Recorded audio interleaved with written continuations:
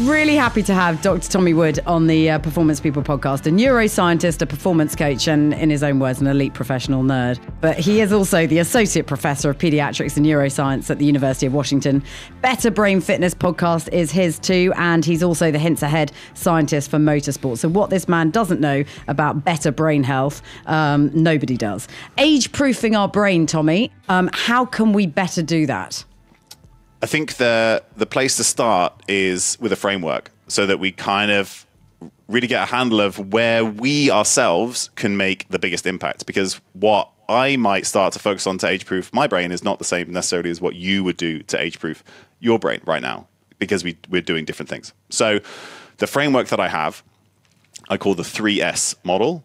It's stimulus, supply, and support. So stimulus, something that you'll hear me talk a lot about, is just how we use our brains, the complex stimuli we're providing, and that's learning complex skills. It's interacting with other people.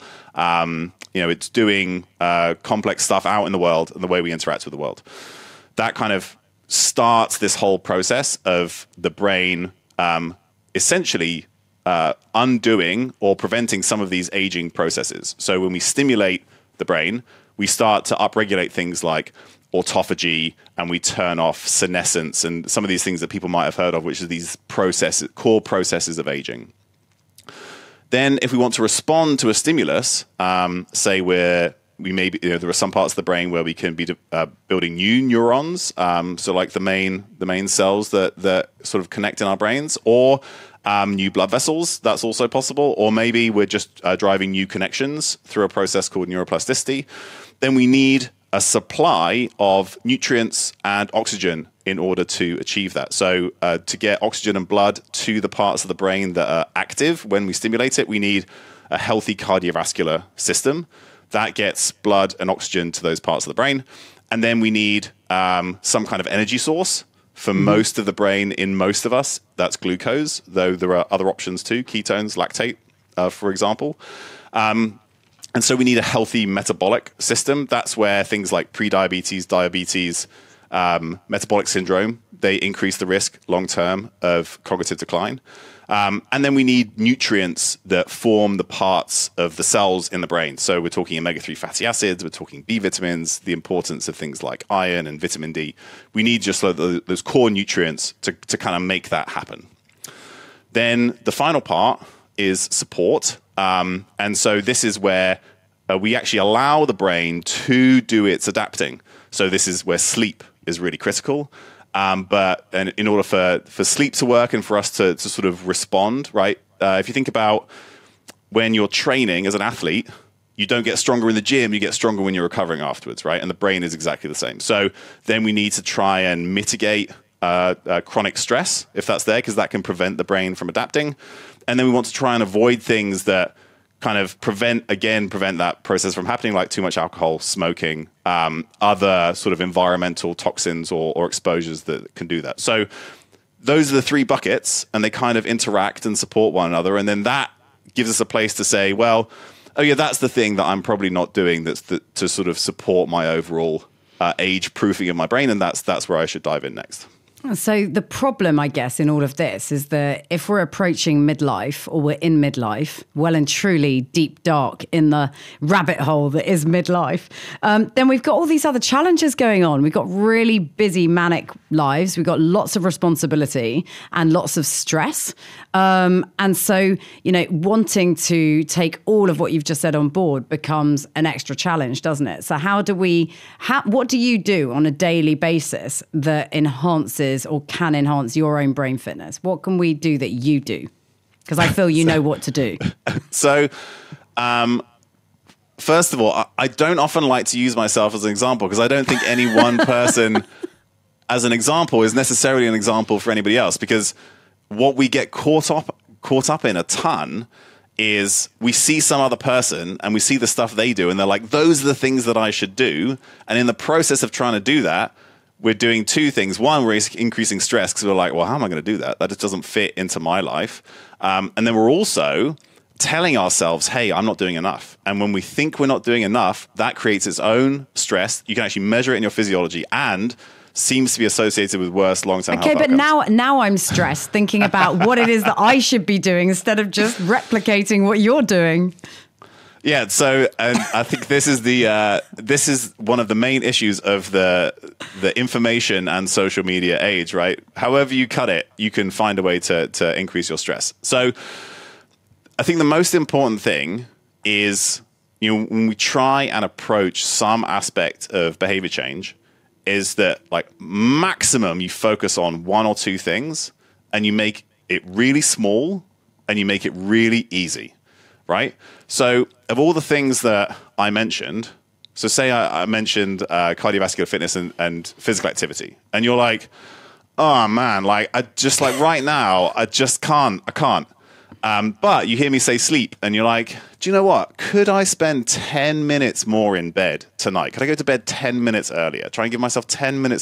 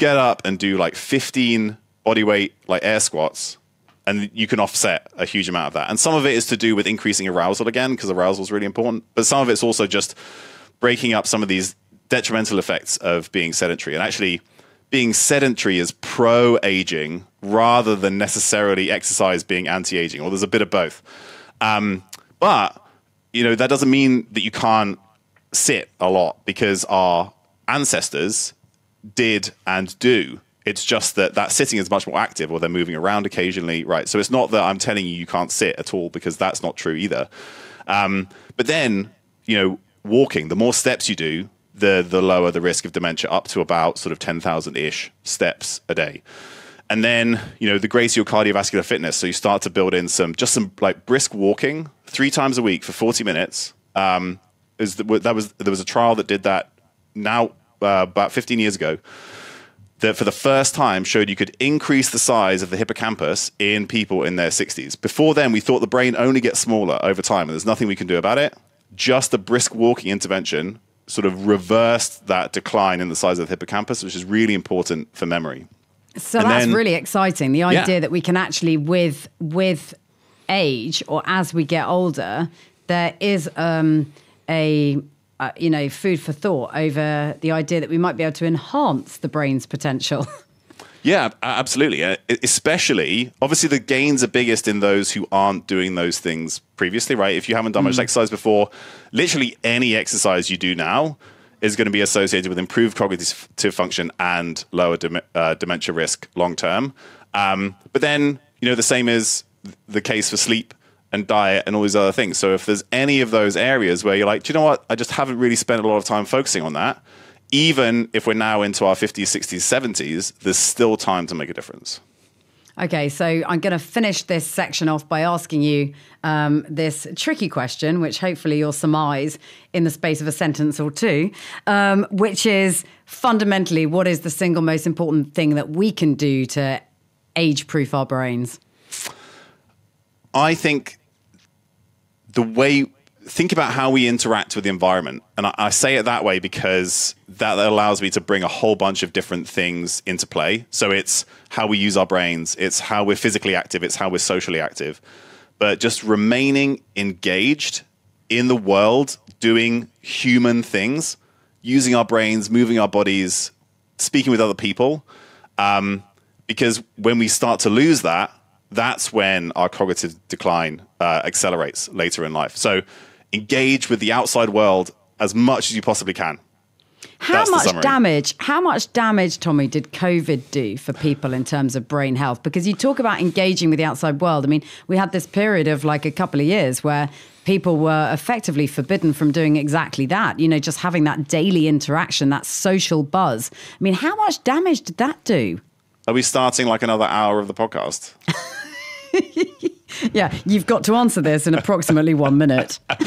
The answer is, for some people, it seems to have done quite a lot of damage.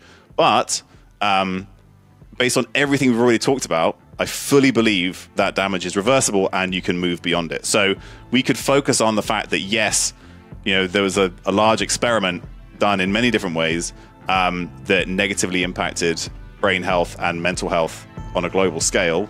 But I would prefer to focus on the fact that right now, there's a ton of stuff we can do about it. Okay, that feels like a positive note to end on. Thanks, Tommy. Thank you.